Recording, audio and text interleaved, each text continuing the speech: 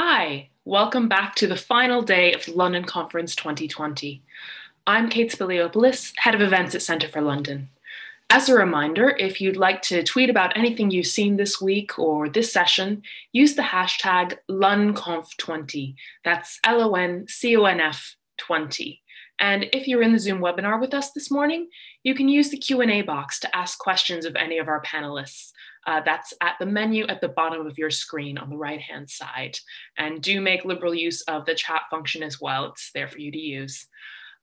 So Centre for London put out a report called Culture Club on social mobility in the creative and cultural sector in 2019. And ever since then, we've been keeping a close eye on what's happening in London's cultural sector. Obviously, during the past 8 months, cultural sector has received quite a bit of a hit. But before that, it was one of the fastest growing sectors in London. And the jobs there are much less vulnerable to automation than quite a few other sectors. So in addition to that being important, it's also one of the best things about living in London and a big contributor to our economy and our quality of life. So once London's back on its feet, we're going to be looking at what we can do to foster a rebirth of the cultural sector in London and make sure that it's flourishing across the city. Now I'm going to be handing over to the Director of Centre for London, Ben Rogers, who's chairing this session. Ben, welcome to the stage. Ben, I think you're still muted. Sorry. Right. Thank you, Kate. Good morning, everyone. Yes, and welcome from me as well to this session of London Conference 2020 on culture and how we can create a cultural renaissance in London. I am delighted to be joined by three great panelists, Jessica Mensah, who is part of the Brent Blueprint Collective and a young cultural freelancer. She has just got a degree in theatre. I thought I'd misread it because it said 2000. She graduated in 2019, and I assumed it was a typo, but it wasn't. But she's done an extraordinary amount already as a director and as a performer. And we're really pleased to have her with us today. Ed Vaizey, who, of course, and around to most of us, I'm sure, was I think the longest serving cultural minister ever under David Cameron, and a great defender of the arts, and Casely-Hayford, who is the director of the V&A East, London's one of London's most exciting new cultural ventures, creating a new V&A in the Olympic Park. And previously, Gus was director of the Smithsonian National Museum of African Art in Washington.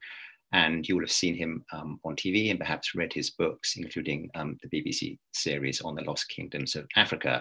And his TED Talk on Islamic culture has been viewed more than 1 million times. Can that be right? That's amazing. So a really, really great audience. I mean, I think Kate has already made the point that, this is not just a sort of peripheral industry for London. I get a bit dispirited when I hear sometimes, people from business groups or the City of London and elsewhere, well, not City of London, but from business groups talking about sort of why London is such a great city and what makes it so competitive. And they talk about the airports and the rule of law and the time zone and the language. And I always want to scream, no, it's not, it's culture. That's the one thing that we really, I think, beat the world on. It's no other city, I think, quite has the sort of offer, the vibrancy, just the diversity of sort of cultural scene that London has. But we know that it's taken a heavy hit. You can't produce culture without face-to-face contact, it seems to me.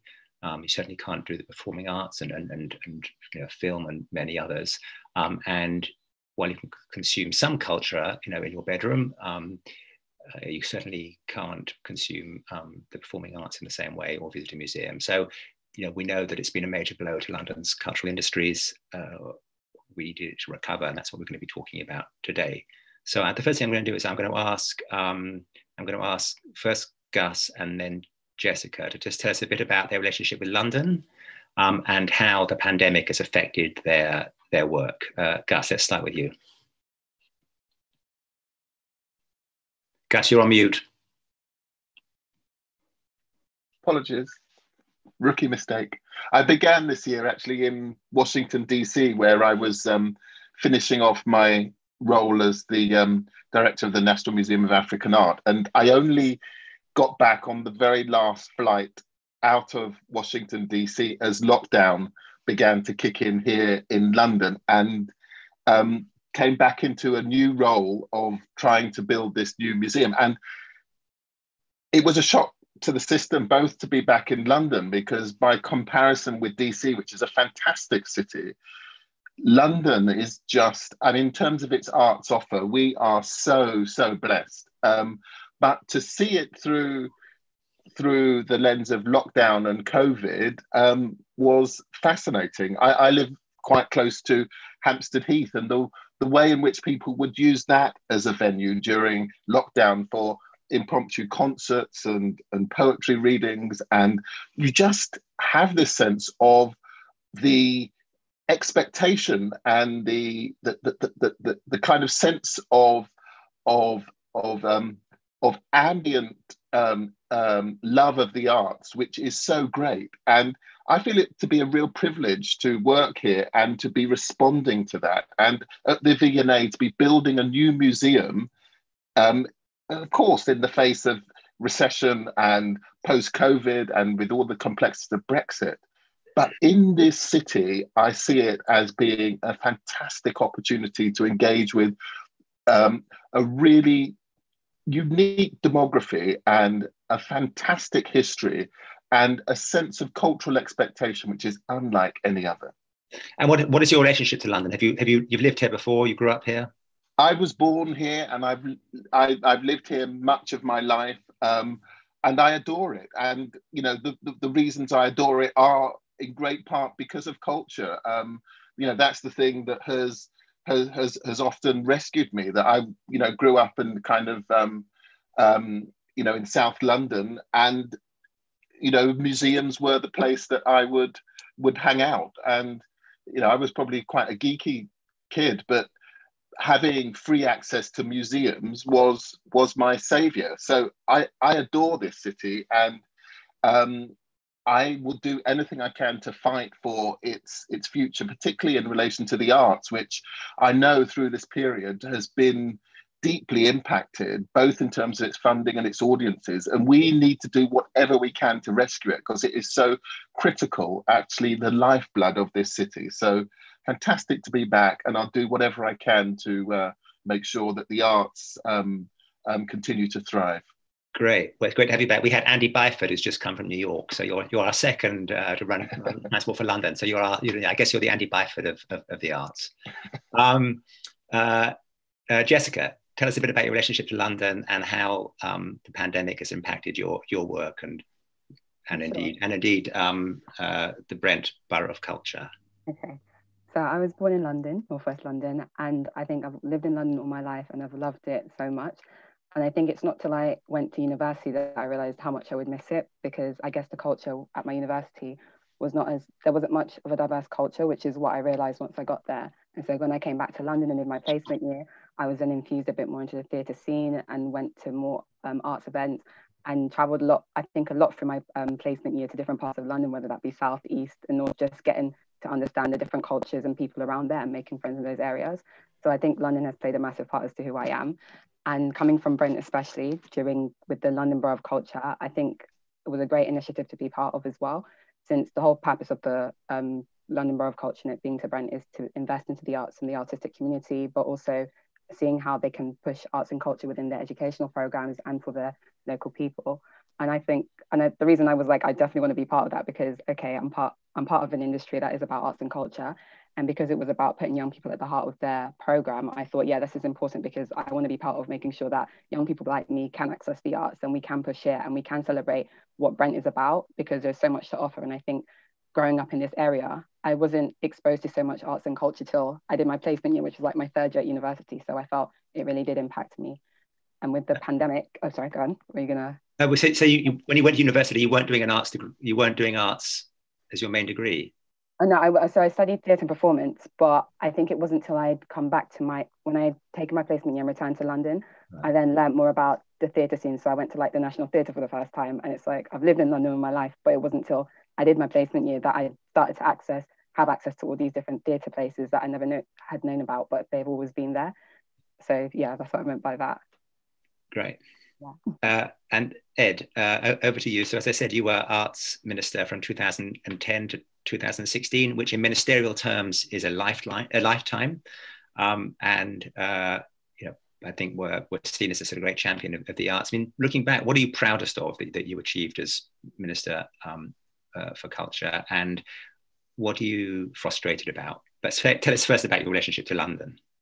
Well, I mean, I was born and grew up in London, and despite representing a seat in Oxfordshire, I would broadly call myself a Londoner, and I grew up around London culture because my mother, and indeed probably my father as well, were both deeply involved in the arts. So I was kind of immersed in the arts from a very young age in London. I think, I was very proud to have served for so long as Culture Minister, and I'm proud of what I achieved. I published the first white paper on culture for 50 years, which, is just a document that perhaps sits on a shelf, but it did at least kind of bring together arts policy in a coherent way. I think, we had a limited budget. We were living with austerity, but I think we managed to duck and weave, if you like, in terms of the programs we had to end, but keeping money flowing into arts organizations, which was my top priority. And I think there were certain other achievements like coordinating music education, which was something which was threatened, I think, by the education reforms of Michael Gove, but we managed to work with him to secure it. So there were a lot of things I'm very proud of. Weirdly, there are some obscure things like the decision to sell Blythe House in Hammersmith, which is a museum storage site, which indirectly, I think, led to the creation of V&A East. So it's good. The big thing that I got wrong, I think, is access, genuine access to the arts, making a real step change difference to how people from all different walks of life can access the arts. Just say a bit more about that, Ed. Just say a bit more about that, because that's interesting. I mean, you're thinking about both sort of practitioners and audiences.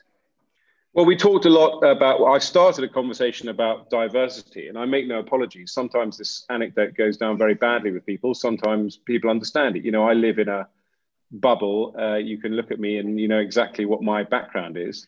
And it wasn't until I went to see Lenny Henry playing in the Comedy of Errors that I suddenly realized the power of seeing someone who looks like you on stage, because the audience was very, very different. The fact that I noticed that, I think, defined what the problem was. And we began a very big conversation about diversity in television and theatre and film, which is still carrying on and which I think has made progress, not nearly enough progress as should have been made.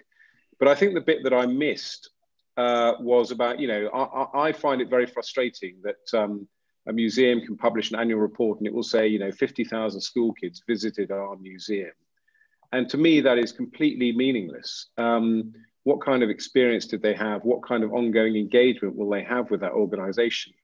We put forward ideas like kind of, this sounds slightly facetious or banal, but kind of work experience, twinning with galleries where kids could potentially even work in the box office or whatever, but they would have a kind of strong relationship with that institution.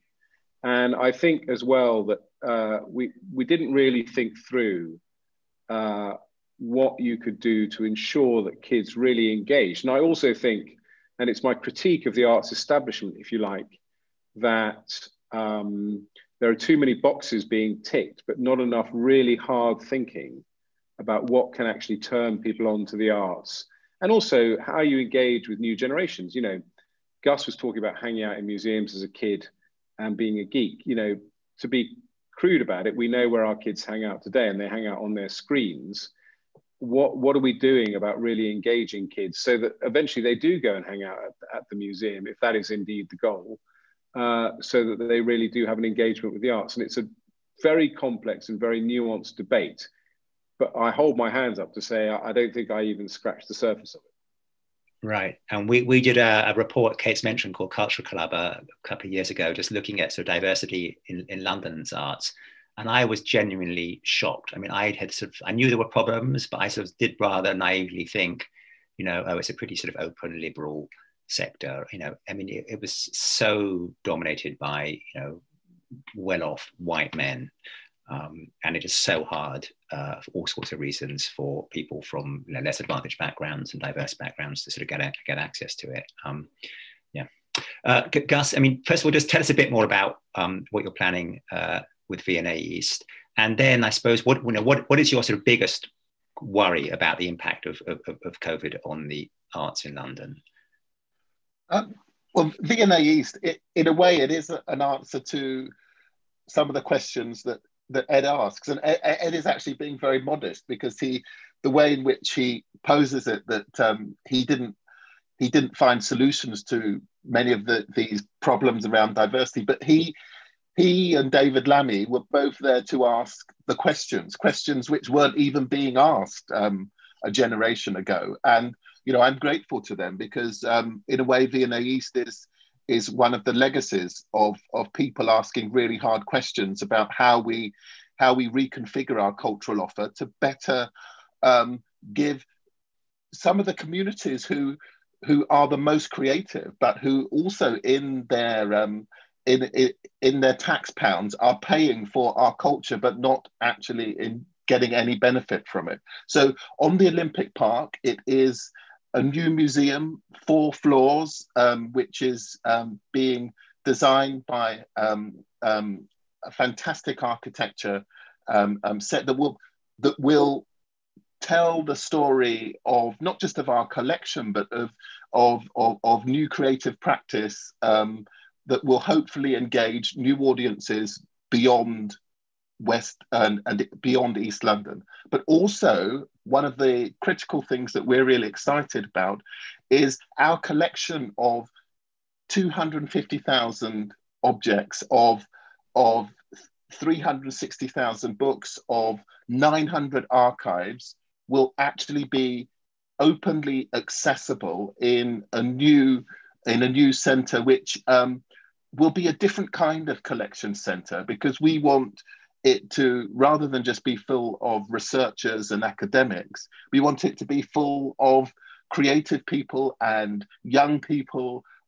engaging with the objects in the way that you might in a public library. That this is our collection, and we want people to feel that they can use and enjoy it. And we want to create the digital infrastructure, so even if you can't visit, that you will feel that it's a space that can be meaningful to you and that you can engage with.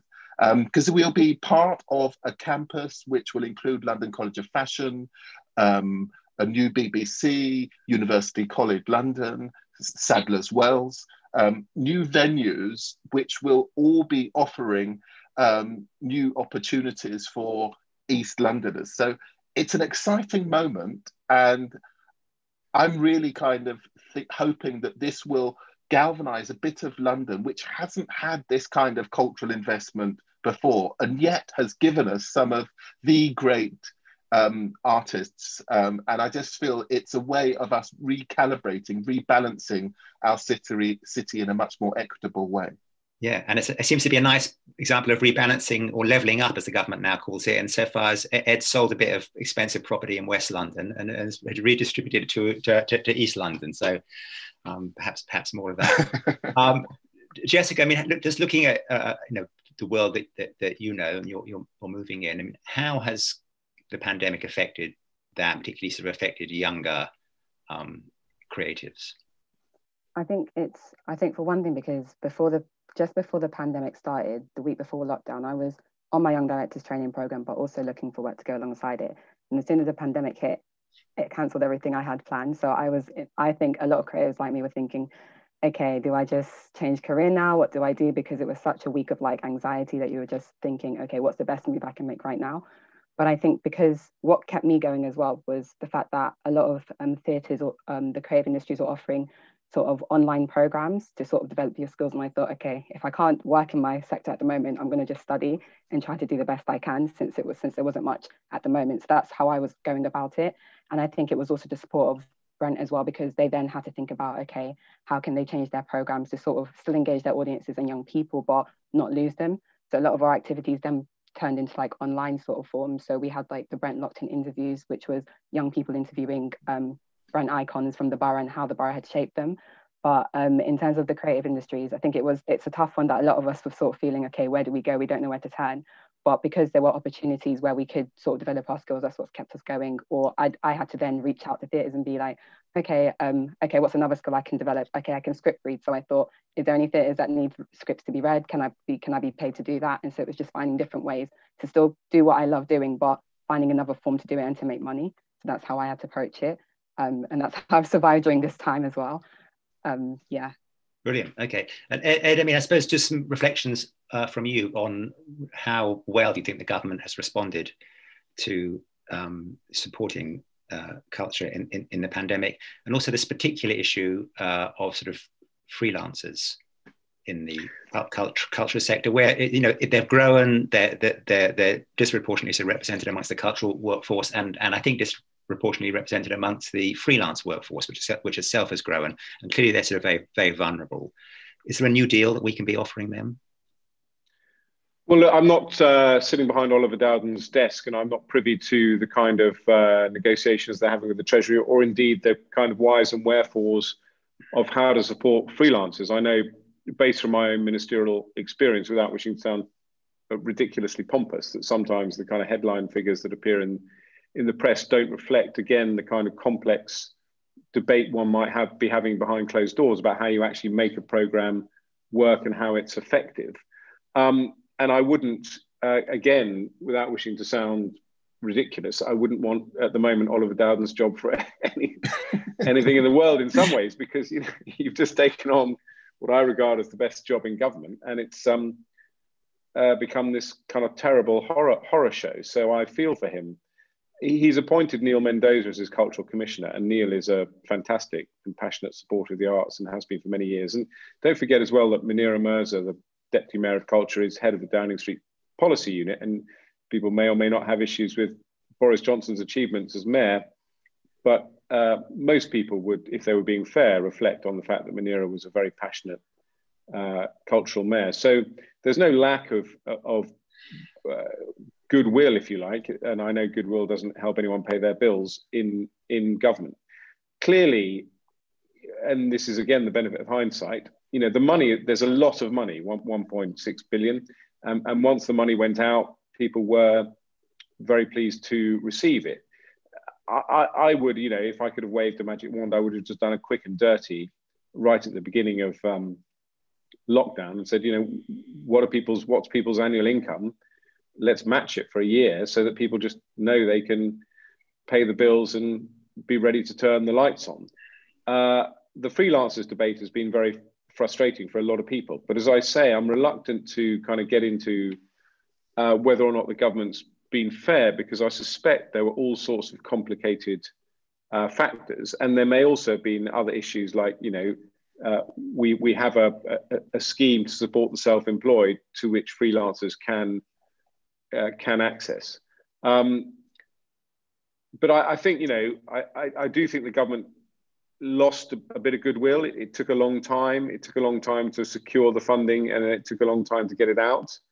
And that was, I think, a missed opportunity. If they'd been earlier with as big a sum and got the sum out earlier, I think they would have had a lot of goodwill. And I also think, obviously, with lockdown 2, they can't just say this is the end of the conversation. We've done our bit to support the arts. There clearly needs to be another art bailout fund ready. Great. And can I just ask all three of you, in turn, maybe starting with Gus, just sort of reflect on what, if any, might prove to be the sort of positives for the sector in the pandemic. I mean, what might come out of it that is positive?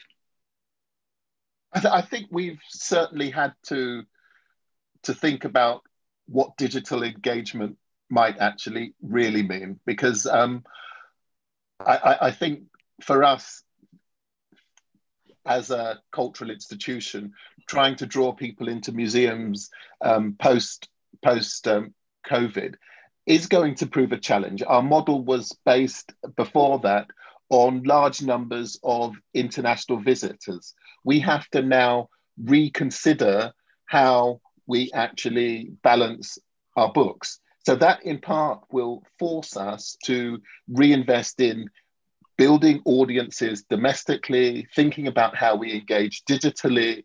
And I think it will bring about us actually facing into a set of challenges which we probably thought might have been a generation away, of how we bring a kind of greater equity to our delivery, how we actually really engage with a wider constituency of people, particularly Gen Z, for whom digital engagement is probably the primary mechanism for them engaging with culture. So I think for us, it's offered a set of opportunities, of course, huge challenge, but a set of opportunities in how we might engage with the digital and also with a younger generation. And I think that is probably a good thing. Great. Jessica, do you see any positives coming out of this? Yeah, I think one thing, a bit similar to what Gus said. So I think the fact that we've got technology, and that's allowed, I guess, myself and others to be able to showcase their work online or having to transform how they make work. And I think it's allowed a lot more people to sort of see the work you create, especially as a theatre person or a creative. So I think that's a positive. And I think just also the support that creatives have amongst each other already. So I think knowing that even though there is a pandemic, I mean, they could have just stopped making art, but instead people have still made art or found new ways of finding to make art, and making sure that loads of people get to see it, or try to sort of make sure that the world of the city sort of understands why it's important to have art and creativity and what it does for people in such a time like the pandemic, where it's like there is all these negative issues, but we've got all this artwork and creative artists who are trying to think about, okay, what can we do to make it better? So I think it is definitely the support and being able to use digital means to make it more accessible as well. I'm on the board of the Yard Theatre in Hackney Wick, and I mean, luckily we have got Arts Council support, and it's been tough, and we've had to furlough people. But I think I can say, I'm not going to get in trouble with the director, that it's also provided an opportunity for just us to, or for him and for the team, to just to reflect a bit and think a bit more long term, and put some sort of house in order on various things. So not all negative. Ed, any positives for you? Well, I saw Grayson Perry made quite a provocative statement in the last few days, saying that a lot of dead wood had been cleared out from the arts. I'm not sure I'd agree with him. I mean, one of my achievements, I think, was to get Darren Henley and Peter Bazalgette into the Arts Council. And Darren in particular, I think, has made the Arts Council a ruthlessly efficient but very supportive organisation. So I'm not sure there is that much dead wood around. But having said that, you know, even during austerity, one of the things I kind of railed against was people saying, you know, hundreds of museums are closing. And I would say, well, they're not actually. Some are consolidating, and some people are having to make decisions because money is tighter that should have been made even in times of plenty. They're rational, sensible decisions. So some of that may happen. It kind of reflects what you said, Ben, about the Yard, thinking about the future. You know, there may be rational and sensible decisions that you're going to take that you could have made in a time of plenty, but the time of famine has forced you to make them.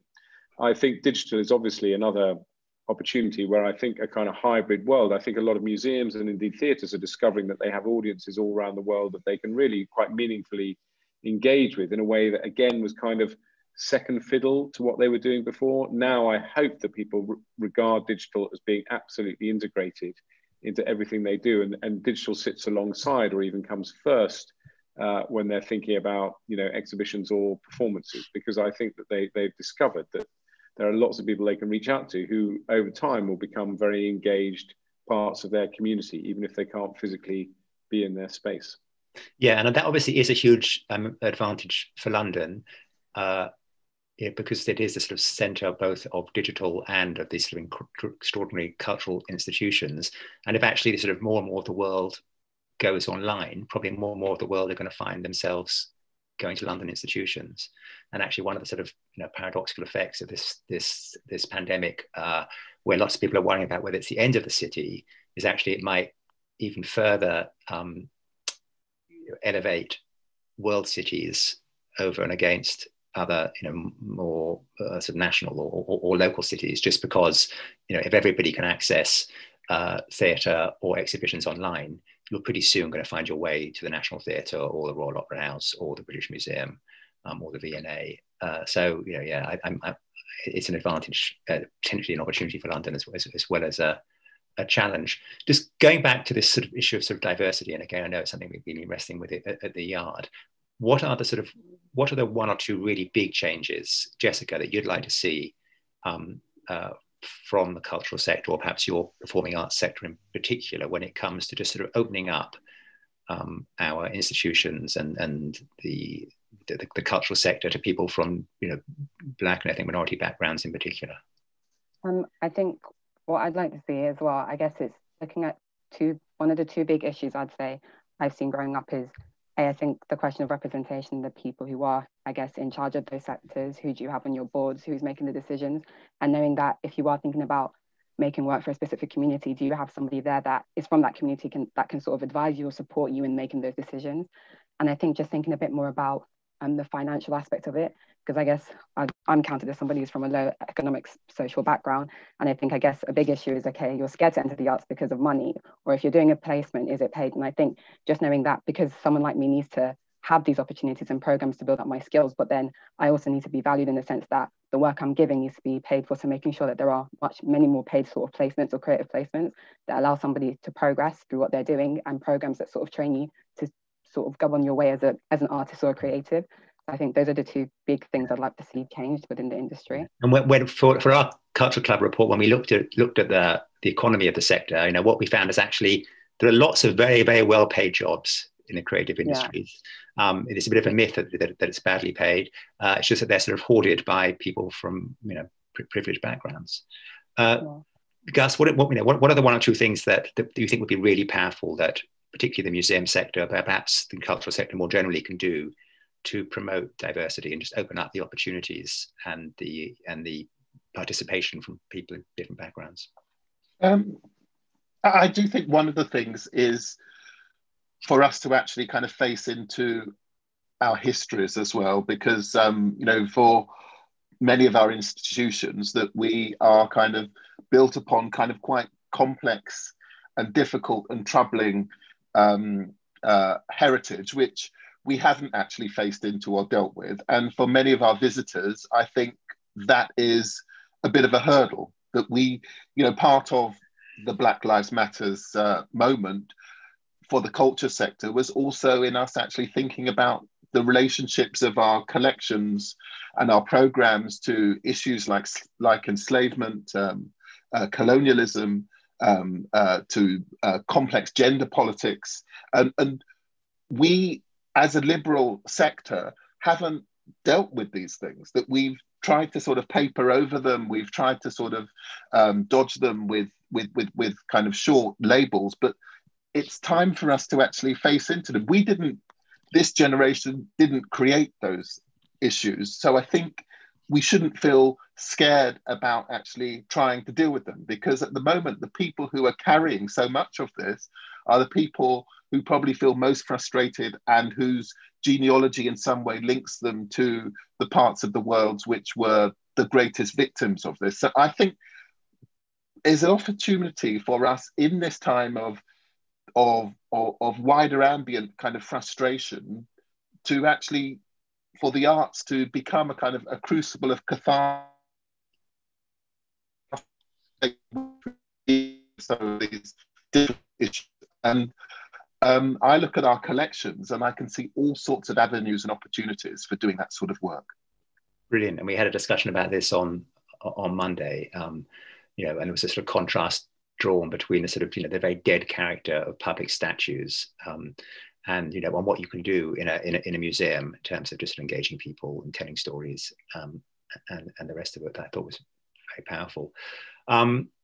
Question here in the Q&A just about inner and outer London, from Elizabeth Wells. A lot of people are saying that London's economy is shifting from the centre to the suburbs post-COVID. Do you see the same thing happening with the creative industries, and what might this mean for local art scenes? So I suppose, perhaps there's a question both for, you know, are the arts and culture too concentrated in London versus the rest of the country, and have they been too concentrated in sort of central London? You know, should we be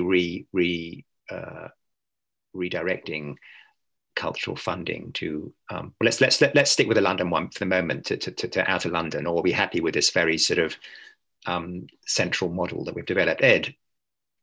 I mean, I think it's a complicated question. Obviously, the statistics belie the truth in the sense that, you know, if you take the money that goes to our national museums, which are concentrated in central London, then it looks like London gets the lion's share of the funding, but it's not actually a fair comparison. The Arts Council has done a lot to correct the balance in any event to get more funding out of London, and indeed, a lot of our national museums have a strong presence in other cities, whether it's Tate or V&A.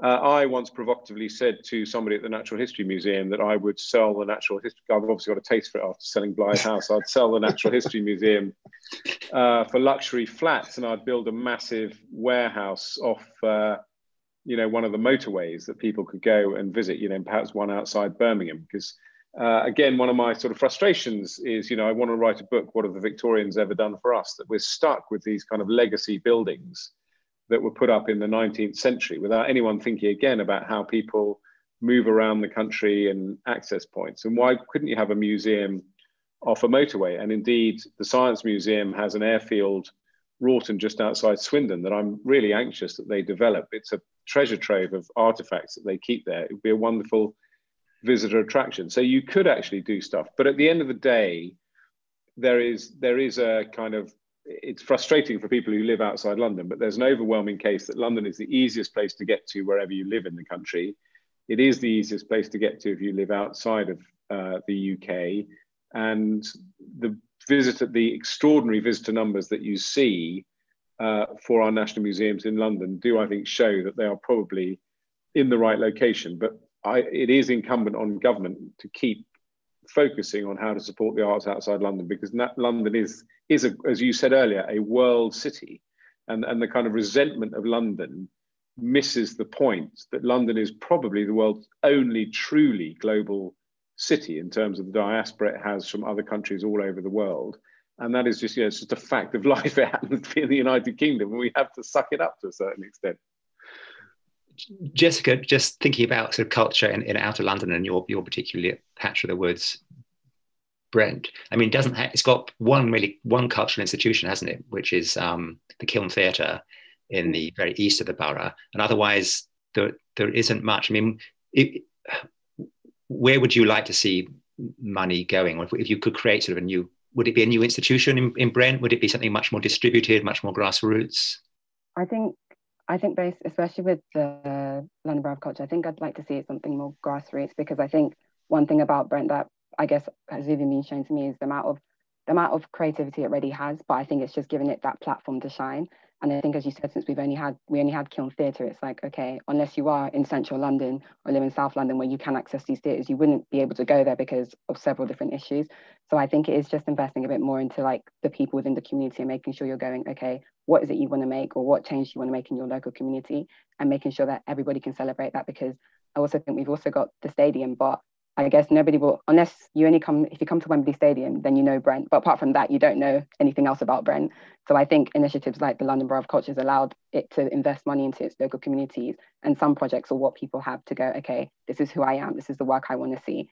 So I think it is definitely investing a bit more into grassroots organisations and creating spaces where, creating a few more art organisations, I guess, like the Kiln Theatre, where you can have other pieces of work showing as well. It's a question, Gus, which I now actually can't see, but I saw it before, about, you know, a lot of museums are putting their collections online, particularly in response to the pandemic. But are people actually, are people going online to enjoy them, to experience them? I mean, is this really a future?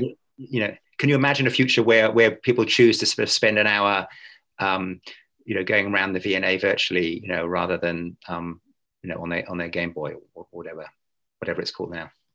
But I think that possibly is a sort of a 20th century analog of what a museum is, sort of disposed, kind of in some way imposed within a digital framework. Maybe we could do something different, that we could use social media as a mechanism for discussing some of the sorts of complex issues that our collections might provoke. You know, that our collections, that they are kind of repositories of colonialism, of all kinds of kind of complex periods and passages of our history, we could use that as a kind of a forum for all kinds of debate, and to do it in a space which would be safe and engaging, but also driven by work which is simultaneously deeply inspiring. So I think there are opportunities for us not to just replicate a kind of university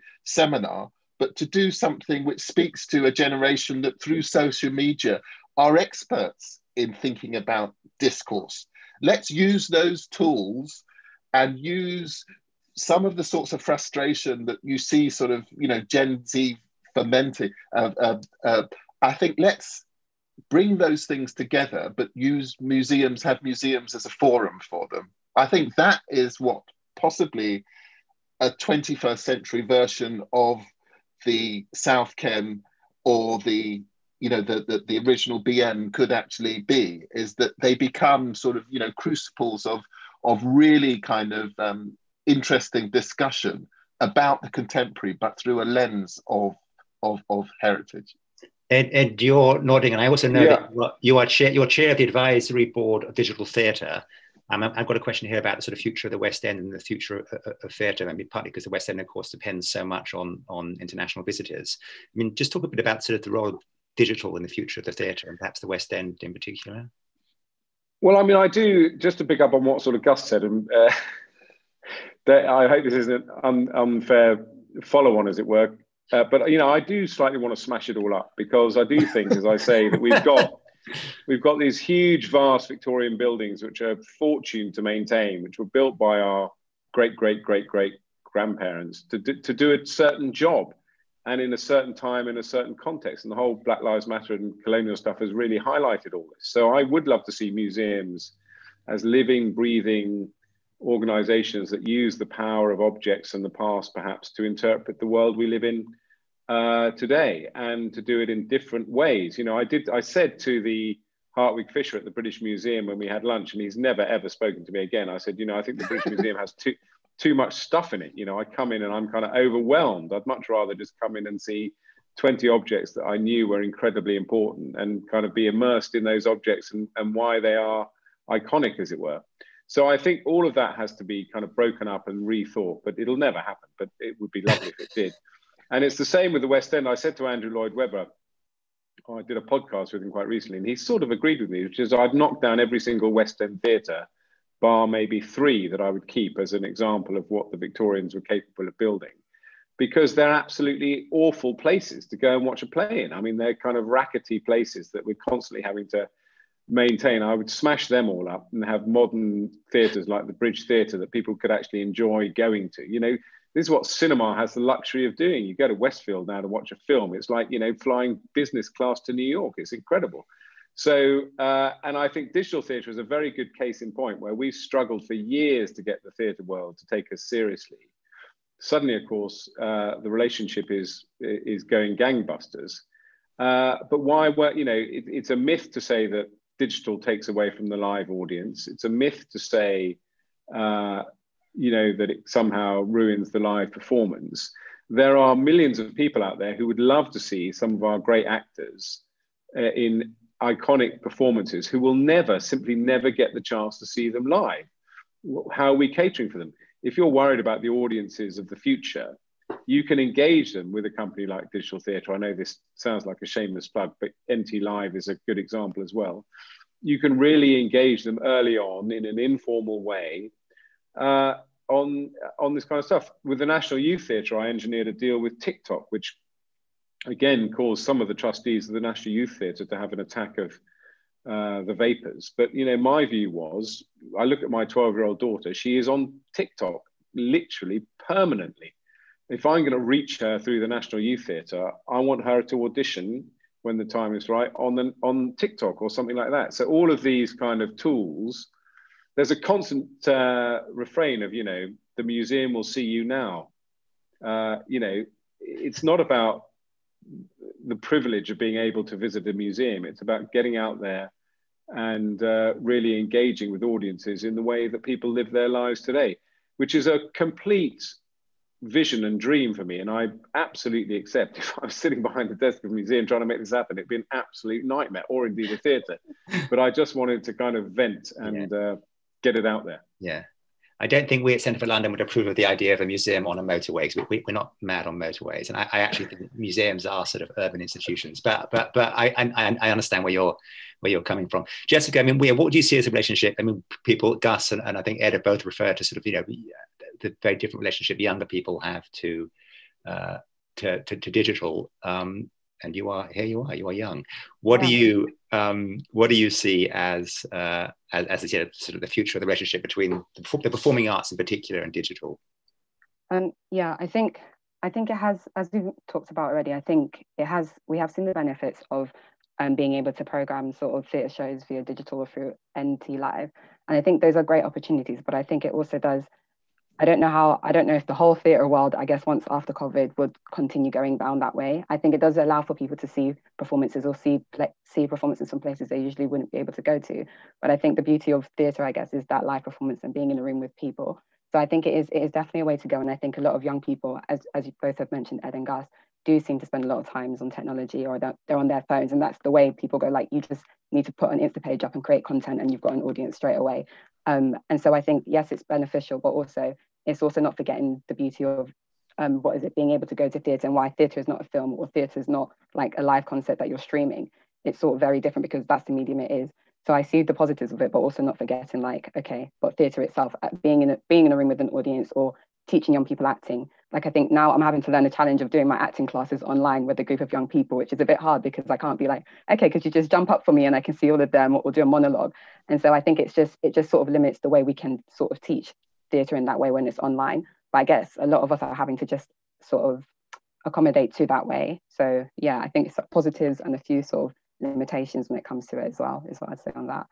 Brilliant. Yeah, I totally agree with you, Jessica. And those are wise words. I mean, I wouldn't, I always have to have the caveat, nothing will replace live theatre. I just think, again, it sort of goes back to my earlier remarks that I think too many people think of digital as an afterthought, and it should be woven into the fabric. So if you're putting on a performance, of course you want a live audience, but you do also have to think this is an opportunity to reach people who won't come to theatre or simply don't live near the theatre. And who knows, developing that relationship, who knows where it will end up. Yeah. And at the moment, too many people think, oh, can't be bothered. I think it should be moved right up to kind of centre stage, but without detracting from the live performance. Can I ask a bit about schools? I mean, we had for a while in London, particularly, I think under Creative Partnerships, this sort of great partnership between London schools and its cultural organisations. I mean, has that been lost? Is there more we can do? I mean, Gus, how in particular, how will the V&A East work with school children, and will it just be London local school children, London school children nationally? Well, we will, of course, be working with the 4 boroughs that surround the Olympic Park and the children that live within those boroughs very intensively. But we are a national institution, and we want to create the digital tools that will mean that we can hopefully fulfill certain sorts of areas of the curriculum that would want to support. And our collections speak really powerfully to areas of the collection, areas of the curriculum that I think a lot of kids would really like to explore. I think particularly around issues of the colonial. So we're very, very excited about offering a national offer, which is digital, but also in drawing in young people from across the 4 boroughs that surround the Olympic Park. Right. We had David Olusoga at our discussion on Black Lives Matter and statues in the public realm on Monday, and he made the point that what is the most sort of distinguishing feature of Britain? It's its empire, and yet we don't have a museum to empire. We don't, unlike many countries, at least in the capital, have a museum of migration. I mean, would you be, and this is a question for all 3 of you, I think, would you be in favour of sort of new institutions that addressed migration and empire, or would you see this as something that could take place in existing institutions, or yeah. Gus, let's go with you first. Well, the British Museum, 1752, it's at the point in which it coincides with us actually as a nation beginning to think about our place beyond our shores in a really kind of meaningful and aggressive way. And as an institution, you look at its collection and it tells the story of us in relation to empire, and also to the post-colonial moment and enslavement. You know, Hans Sloane, its founder, he was a slave owner. You know, many of the very earliest bits of the collection are there's an African drum which he actually collected from one of his plantations in the Carolinas, I think. So our existing museums tell that story, but we need to find the ways of making sure that we are all much more comfortable at first, so that we acclimatize the nation to this, because it's a horrendous thing that we haven't dealt with. And we need a kind of moment of truth and reconciliation in which we come to terms with this history in a much more healthy way. And then for our museums alongside that to begin to tell these stories in ways that are much more open and much more honest. Because I think for many of the curators, they feel the same frustration that most people of colour and most kind of fair-minded people when they go around these spaces, that we're not telling these stories in ways that make us feel proud. And I think the time is now. If ever there was a time in my life, it is now for us to address this. Jessica and Ed, I mean, but Ed, would you see the case for a new institution, a new museum, or do you support Gus's idea of just telling the story differently in our existing ones? Well, I think you could do both. I mean, we've got the International Slavery Museum in Liverpool, which was groundbreaking in what it does now, and I do agree with Gus that the time is now, both in terms of reinterpreting collections to put them in context. You know, the right seems to be intent on some kind of weird faux culture war, and perfectly normal, routine academic examinations become part of that culture war. So the National Trust recently published a very carefully researched year-long project on the links of its houses to slavery and empire, which should simply add to the sum of human knowledge and contextualize things. But it became this kind of inflammatory, you know, how dare the National Trust do this kind of work? So I would obviously support the reinterpretation of collections, because people are much more conscious and aware of the context in how these collections came to be acquired. And I would certainly want to see, just as they have in Washington, you know, a museum of migration and so on. But you have to, I mean, this sounds slightly defeatist, but one always has to be careful that you don't disappear down a rabbit hole that people want to push you down of, you know, how dare these people denigrate our great British history and so on. And you can end up in a sort of massive bun fight, which detracts from actually something very noble that you're trying to achieve. That was always my concern when I was pushing the diversity agenda in government. A lot of people said, you know, we would like to see quotas and targets. And I said, really be careful what you wish for, because the minute you start talking in that direction, the people who oppose you will be delighted to push you into that silo and simply talk about quotas for the next 5 years instead of actually doing something to make a difference. So I think you could certainly start with reinterpretation of collections. I think museum directors should have the courage to do so, and those of us who care passionately about their work should have the courage to support them in doing it. Good. I hear. Jessica, both, I mean, any reflections on the way we sort of tell the story of Britain's, you know, exploitative past, both with respect to slavery and empire? So that's one question. I suppose there's also a really good question here from my colleague Deneen about you know, the way in which, when we did our Culture Club research, you know, we found that again and again, people who got into the creative industries did so through the people they knew and family networks. And if we can't even network now, then what can be done to combat that? And how do we provide people who don't have the cultural capital or aren't from well-connected families? How do we provide them with the networks that they can use to get into this sector?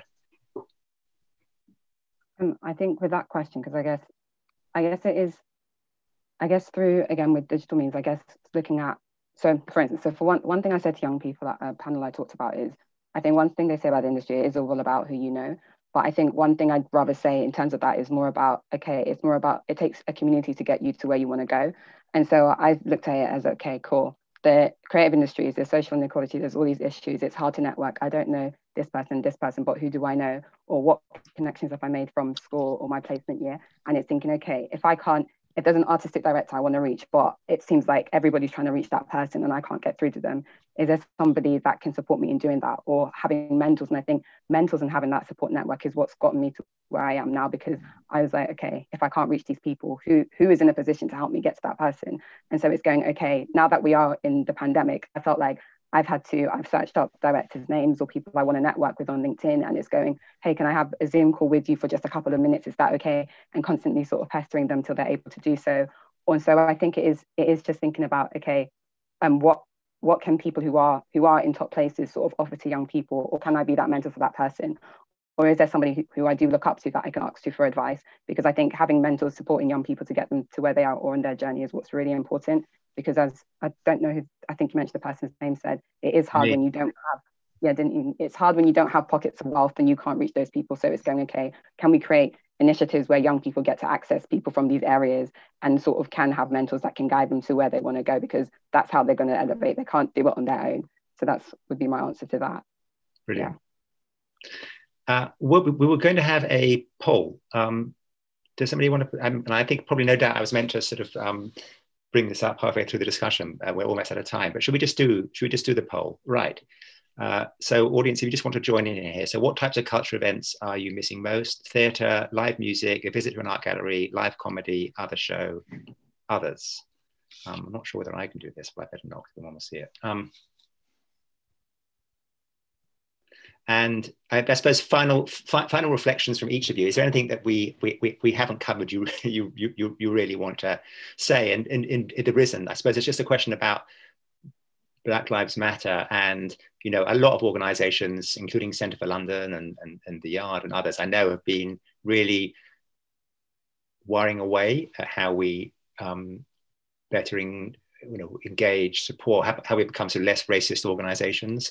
Do you think this is going to leave a lasting legacy? Are you seeing a real difference already in your organisations and organisations you work with in the way that they think and approach these things when it comes to racial justice? Gus? Yeah, and across the sector, that there is a real palpable energy around this. I mean, I've worked in the sector for more than 25 years, and I spent my the vast majority of that on freelancing, part-time jobs, volunteering. I could not get a really serious foothold, and it took me something like 20 years to get a full-time job, and the first full-time job I got was as a director. And the frustration of so many people of my generation of not being given an opportunity is so great. It's not about us having a training generation, it's about the industry, the sector, just being open to engaging with recruitment in a fair and open way, because there is the talent out there. We just have to really look and to be open and to think about what is going to really benefit our institutions by engaging with the very best. Right.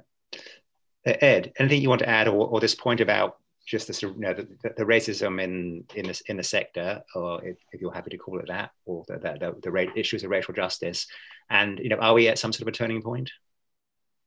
I hope we are. It feels like it's become at least a normal part of the conversation. I think the bit that is missing is the kind of nuts and bolts of making the effort to make change, and that can include little things like giving new recruits the money to get to work. You know, there's loads and loads of stuff that people, you know, and Jessica's absolutely right. You know, people like me, we started life miles ahead. We had the contacts, we knew the people, we could, if we needed to, afford to work for free. And when we reach a certain position where we're hiring, we forget that the people we're hiring may not have those opportunities. And I've talked to people like film producers and film directors who completely miss the point. They think they've sort of done the right thing by hiring the right people, and they forget they haven't put in place any of the logistics to help them succeed once they've given them the job. So you have to start at the bottom, but you also have to really change things at the top if you're going to change things. And it has to be a continuous effort. So I think it is the big step change. It's become part of the mainstream conversation. But the bit that is missing is putting in place the logistics to really make it happen. Right, we're going to see the poll now. And we're running over time slightly, but if you each wanted to recommend one thing that we can do in terms of culture, one thing we can consume or view or enjoy during lockdown, please feel free. But in the meantime, the poll shows live music, which we haven't really talked about at all. That sharing on my part. The theatre is the second things missed most, then a gallery, live comedy coming last. Is there anything that you would like, the three of you, and anything you'd really like to recommend to our audience that they can enjoy or participate in during lockdown? Jessica, are you doing anything? What should we look out for from you or from Brent Borough of Culture? I think just look, what is Brent doing now? Brent's doing late. Oh, actually, we've got the Brent Biennial, which is sort of the visual artwork they've got around Brent. So I'd say look out for that and come to Brent and visit us. So that's what we've got going on at the moment. Gus, anything you want to encourage us to engage with? I mean, do come in to the V&A. Even at the moment, you can get to see spaces with a degree of kind of freedom because there are so few people in our galleries. It is glorious in that way, but also the collections are just exquisite. But also, if you can't get in, online, we've done this amazing series, Pandemic Objects, in which people have reinterpreted objects from our collection through the frame of the pandemic. And some of those pieces are so moving. So lots of great things to engage with at the V&A. Ed, anything you want to recommend? You can take a subscription to digital theatre, and you can listen to Ed Vaizey's brilliant podcast, Breakout Culture, which comes out weekly, where I discuss with Charlotte Metcalf what culture you can consume during a lockdown. Brilliant. Okay. Which will include what Gus and Uh, Jessica just talked about. Thank you so much. Thank you so much to all of our panelists and chair this morning. I'm going to put my plug in if anybody's listening. I want more theater on YouTube, please. I love the National Theatre Live. More theaters be doing this. I'm going to check out what your recommendations. And thank you so much today also to the sponsors of London Conference 2020, and those include major sponsors, the Corporation of the City of London, L&Q and Uber, supporting sponsors, London Councils, the London Legacy Development Corporation, London Property Alliance, the Greater London Authority, Primera and Trust for London, and exhibitors Commonplace and the Port of London Authority. We're having at 12:30 today a special reflection on the Black experience in London this year. It'll look at policing, the impact of COVID-19 on Black communities in London, and especially on London's young people, because we want this final day today to really be looking towards the future, and young Londoners are such an important part of that. And that's why the final quickfire session we're having today, which is one of the best parts of London Conference, where we show new initiatives for London and Londoners, is going to only be focusing on things that have been put forward by young Londoners this year. So that should be great, and that's at 3 p.m. Thank you so much to everyone. We will see you soon. Goodbye. Thank you. Thank you.